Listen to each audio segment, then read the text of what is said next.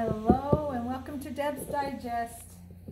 Today we're going to transplant the seedlings into their jars. And the reason why I'm able to do that now is because you can see the little roots are coming up. And they're stuck to the bottom of the rock wool, but when I put them in the jars, they will seek for water and they will stretch out and go right into the water of the jar. So at least that's my experience. This one didn't do so well when it was indoors. I didn't catch it on time. I didn't bring it out on time. It got too leggy. This one right here suffered from a very hot day that we had out here. It's been 97 degrees out here. So first I'm going to show you how to mix the solution before they start to flower, which these won't flower because they're not tomatoes, but I use this General Hydroponics maxi-gro that I bought from Amazon, and it takes 1 to 2 teaspoons per gallon. I have a half a gallon here, so I'm going to put 1 teaspoon of this in here. That wasn't quite a teaspoon. I'm going to just put a little bit more. All right. And then I'm going to stir that up.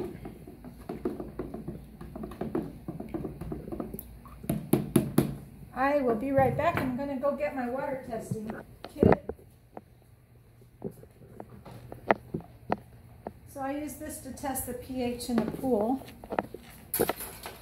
And you don't have to do this. I just did this for my own curiosity one day.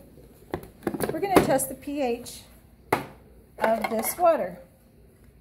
So, fill it up to that line there, and then I get this, put 5 drops in it, and like I said, you don't need to do this. I'm just showing you what happens to the pH. My pool water is generally pretty high in pH. This looks like it is in a very good range. So, when I'm taking care of my pool water, I don't want it to be this color. I want it to be that color. But for our plants, you want it under 7.0. Now, if this was higher, and at times it has been, I would just add a little bit of lemon juice, like 1/8 of a teaspoon, and that would move the pH down enough. Okay? So that's a little bit about pH. Now what I'm going to do is take this jar and I'm going to fill it up with water, but not to the top. I'm going to fill it to where the water is just barely touching the bottom of the net cup. This net cup is by Grow Pro Net, and it's a 3-inch net cup. I bought these on Amazon as well. So I'll pour the water in.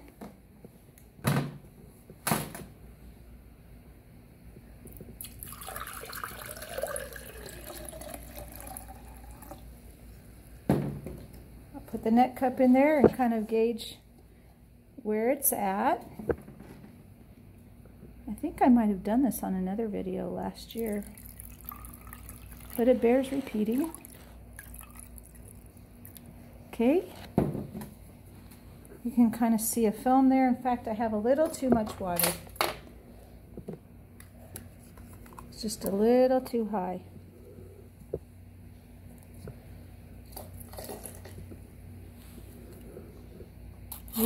You want it just barely touching the net cup or even a little bit below it.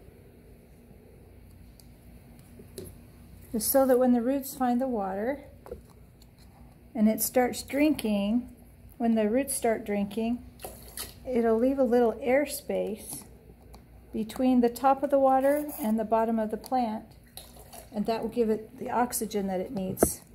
And hydroponics, like if you go to the Living on the Land ride at Disney, you'll see that they've got like these things, pumps and stuff to pump air into the water. But with the Kratky method, not needed. All right, so I'm going to plant this says lettuce on this side, but it's really kale, which we had marked, and it wore off. I see the K there, but I'm going to mark it again. Kale. And that just goes right in there. Push it all the way to the bottom so the root can find the water when it's needing it. Now, until the roots find the water, I'll keep watering it from the top. It's going to take a few days for the roots to find the water, so I'll just keep giving a little bit of water from the top like I've been the last few days. This will go inside my bathroom window. I have some ice block window with some good sun, so this is going to go in that windowsill. I don't know how it'll work. We'll see. Okay, so now let's plant one of our arugulas. Here's one right here.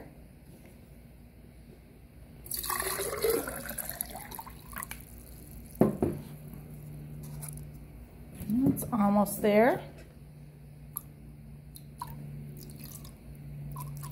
Okay, this time I made it perfectly. Stick that in there. I'm going to take this paper and move it back down because it's kind of going to block the light, being a little too high above the plant. All right, so that will go in my bathroom window. And I will show you now, here's a jar of dill. There's a story associated with this. My neighbor is growing dill in her backyard garden, in her little square-foot garden in the back behind her house. And so she gave me a little bit, and I just took them right out of the soil. I have 2 plants here. I took them right out of the soil and stuck them in a Kratky jar. The water was full. I don't know if you can see this. Can you get that, a good picture of that? The water was full to the bottom of this, and these little dill plants have already had they have already consumed half of the water. So that is working. This I've been keeping in my kitchen window. So this is a half-gallon jar, and I was using these last summer in my kitchen window to grow kale, which worked really well under some LED lighting. And we painted the jar this dark color to keep the algae from growing, and that has worked well. And this is a new experiment with the socks. We'll see if that works. And now I'll plant these later. I'm going to plant a few more plants. How are we doing with our time, Tanner? How much time have we taken up here? Can't tell. The stick is in the way. Okay. So this is, again, just for reminder's sake. Can you get a good view of that? So this is by Groden. I ordered these on Amazon. 2 inches by 2 inches by 1.5 inches of rock wool. It's not very expensive. I think I paid probably $9 or $11 for these. Seems like. They just break apart like that. And I think I'm going to grow 6 more seedlings. They give you gloves so you don't, it's like fiberglass so you don't cut your fingers, but I never had any problem with it.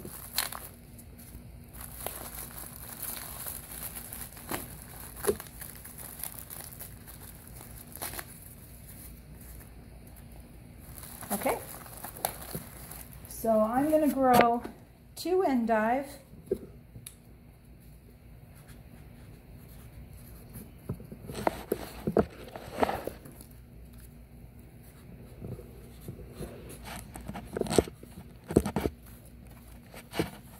two kale.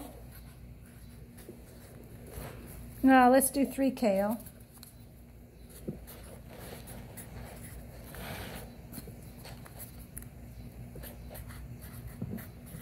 And 1 arugula, because I've already got, you can only eat so much arugula because it's so spicy. So, there we go. And my seeds are right here. I got the endive from probably Lowe's. The arugula I got from Ace Hardware. And then I got the kale. It's the dwarf blue curled Scotch kale. Hopefully I can find this with another supplier, or Sustainable Seed will sell their company to somebody who'll keep their operation going, because they just are selling their operations after the California fires. So sad. Okay, so now I'm going to completely moisten these blocks. Can you see the little planting holes in the middle of the blocks? These ones didn't quite show up, but these ones have. Maybe I have this upside down. Oh, that's why. Yep. So 3 of our blocks are going to say their names upside down.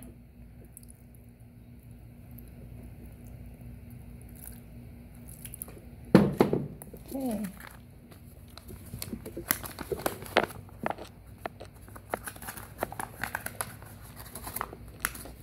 Well, I don't have very many endive left, actually.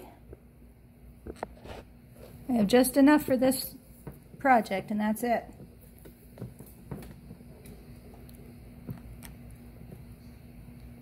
Hopefully they made them in there. We'll see. If they're good seeds, we'll get 2. If they're not, we won't get any, because we're down to the wire on those. Okay, let's do the kale next.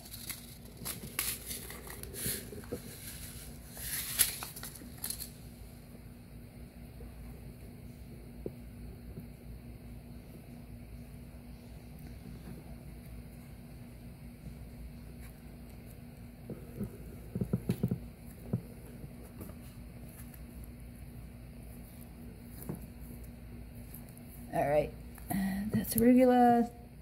This is kale. Just throw them in that little hole there. Scrape them into that little hole, yeah. It's like golfing out. Finger golfing. There we go. Give it a better chance there. Okay, like I put 10 seeds in this thing. All right.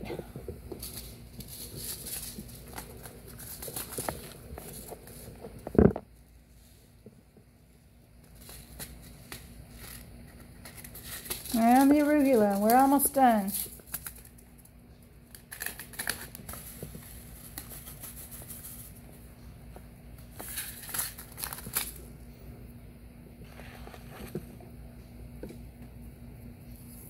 Okay, there's that. Now we're going to take you over and show you just a comparison between the Kratky method and the patio method. Just so you can see a difference. These were planted from my neighbor's garden on the same day, and they look basically the same. Not a whole lot of difference. And I think that's it for today.